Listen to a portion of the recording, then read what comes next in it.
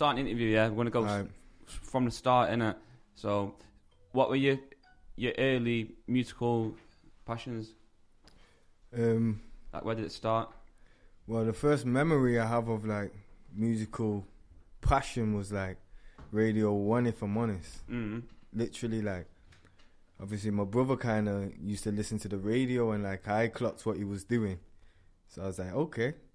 And I started listening on my own. So basically, I was just listening in my room, like, recording radio, like, at around 9, I remember. Used to record Tim Westwood back in the day, literally, like, listening to Ludacris and that. Obviously, I didn't even know who Ludacris was then. I was just like, rah, who are these? Like, this is just sick. Like, there's vibes into it. I didn't know names. I just listened to the music, literally. So when was that the first time you started doing music yourself? Nah, that's just where I first remember, like, listening to music and, like, just being inspired and just listening to music and just literally thinking, rah, it's like, yo, I just like how this sounds enough. Like, yo, it was just like, yo, how does this sound so good? Like, that's what I used to think. Yeah.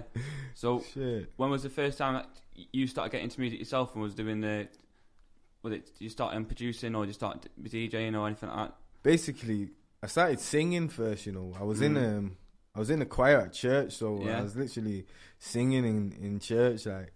And I used to love going to the front in it. They never used to pick me as the main person, so I just used to go to the front and sing loud, yo. Just coming through it.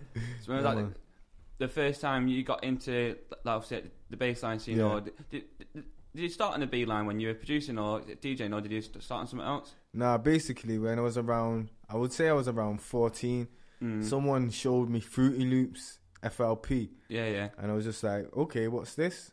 Downloaded it and then just making beats, like, literally I won't even give it a genre because it just the genre was kicks and claps, like, literally, like, in random places. There was no genre. Yeah. Sounded more like techno than anything. So when was it when you first got into the B-line scene? Like, was it a certain tune which you heard and was like, yeah, I like this, or was it just like Simi went out and heard it and then you were like, I'm going to do this? Literally, like, bassline, bro. First tunes I remember hearing, like, I think it was Displicit Buller Cake or something. And I lived in Jamaica for a year, so I came back to England.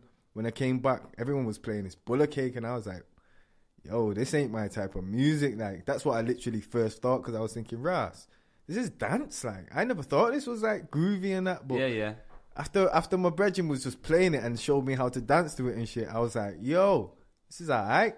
Started to try and make my own and that. So I was around 16 then.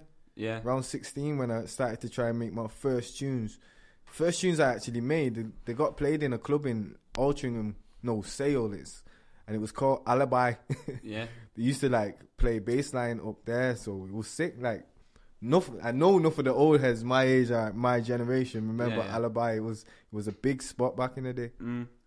So, did you start to touch decks after you seen your tunes getting spun in the rave, and you were like, "Yo, I need to get on this," or was it like after you started producing more, you got on the decks? Right. So how I started DJing is kind of funny because I didn't even really want to DJ. I wasn't really a DJ. I just wanted to make beats. Yeah. And then it was this promoter from Leeds. He was called Ninja. And the guy was like, do you DJ? I was like, nah, you know. He asked me one time. I was like, nah. He asked me a second time. I was like, nah, I don't DJ, yo. Asked me the third time. I was like, okay. And just went and DJ'd. And it was actually at Mint Club. So anyone who knows Mint Club, it's still popping to this day. Like back when I was... Mint's still about now. Yeah, exactly. Like when I was 17, that's the first time I played in Mint. And that's 12 years ago. The club's the same club. It's a better sound system, but it's literally the same club. Same clubs. So, what were your favourite clubs to play at that moment in time? Like, you getting more sets at 16, or was it sets coming afterwards? I got more. Like, I just started getting sets at like 17. So my first place was Mint. I was just playing Mint for a bit, and then they went to Rio's too. Where else was I playing? Rio's, and then it started to like spiral after that. So my favourite places for playing was actually Leeds. There was this spot called Rio's, and anyone who knows about North versus Mids, Remember Rio's, man, that place used to go absolutely off. Rio's and Vibe as well. Vibe, Sheffield. I used to love playing there too. So that's what was it seen like more like North versus Mids in the bassline scene, like where you all went to? Was it literally like every club you went to was like when you're playing sets, or was it? Nah, basically the event was called North versus Mids. It was at Rio's, and I think that is actually the first rave I played, North versus Mids. Yeah, it started at Mint. It's actually started at Mint, then moved to Rio's, but I just remember it being at Rio's because that was when it was just next level. Were you clashing them times? Was it actually proper clashes, or was it just like? Nah, it weren't really. In fact, that's how the TRC clash started, because basically his Esmond Jones rhythm, if you know what that boom, like basically I chopped that up in it. That's how we started clashing, but it was just music clashing, and it was nothing malicious, just for fun. So you're pretty active at the moment. You had the Boss EP, and then you had Colin as well in it. Did you really see? No, basically Colin 2 is what I'm gonna be releasing next. Right. So I'm just building up the hype on it, because I know people know about when I changed to R&B and I started making R&B and things. So they know about Colin, and that's the first time I released any R&B. Yeah. Apart from Kiss Me There. Some people know about Kiss Me There too. That's way back. Everyone keeps telling me bring out Kiss Me There. I'm sorry, that's gone. It's in the dust. But in the archive. I brought out Colin, and for the people who supported me, obviously I want to give him Colin 2. Colin 2 is going to be sick, because I'm going to mix it up a bit in it. It's not going to be straight R&B, because obviously I'm playing more bassline sets. So I'm going to give him a bit of bassline too on the mixtape. Yeah. You know what I mean? So it's going to be a lot more mixed up than the original mixtape. Yeah, for sure, man. For sure. Any other projects coming apart from Colin? I've got one that I wanted to release. I've got a project I wanted to release in the run-up to Colin. So basically, it's kind of got an old school vibe. It's called This Moment. Yeah. I actually haven't finished it because I'm waiting for the artwork. I wanna drop the artwork and then show people what's really, really good with it. What's really coming. Yeah, so is that going to be like a bassline one though? Yeah, man, bassline. So obviously with bassline, innit, like when you starting that with tunes like I Got 5 on it and Murder and all of these, obviously like the sounds changed over time, innit? Yeah. So how do you think, did you think it's changed for the better or for the worse? Honestly, I think it's for the better, because I think producers have challenged themselves to be better. Like literally, like the old school sound, obviously how it was is it was rough and it made people skank, but I feel like the production and the sound of the music these days is so much better than it was. Like it makes the club jump. Like people were skanking back in the day, but now people are jumping. Like it's a different level. Yes, we were saying the other week, innit, everything's mixed down. Exactly. Yeah, everything sounds proper in it, but like before, like I kind of preferred bassline when it was before, innit, like to where it is now. Yeah, a lot of people say that. Yeah, because it kind of sounds like it's more like bass house now, innit? It's not even bassline. Do you know what I mean? I hear what you're saying.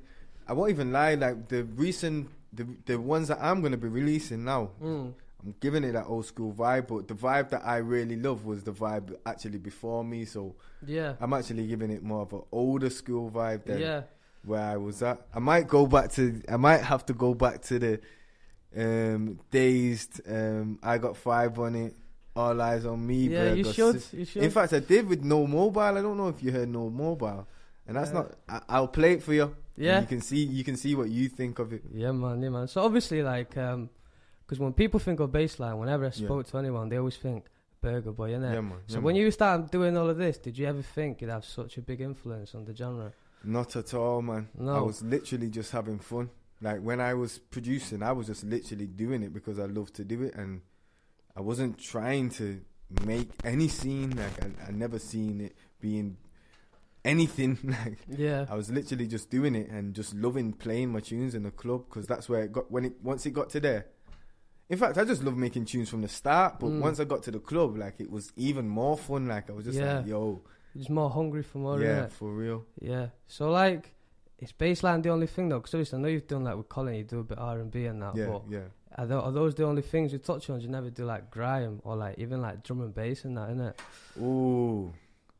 You know what? I mess with grime a bit. You see, Colin, it might have a bit of grime on it, you know. A bit? Yeah, man. It might have a bit of grime on it, man. I'm exploring. I like to explore. Like, that's why I made R&B, because I don't like to just stick with one thing. I never like to do that. I like to explore and see how far I can push myself and what I can produce. But drum and bass, though. Drum and bass? Oh, man.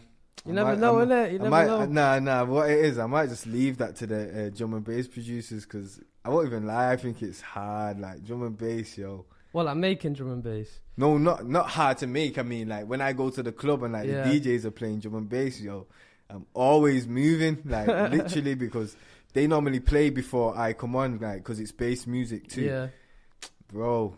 I might just leave it to them. They're the professionals at that craft right there. Like, so you just gotta I don't want to destroy or disrupt what they're going with. Yeah, stick to what you know, innit?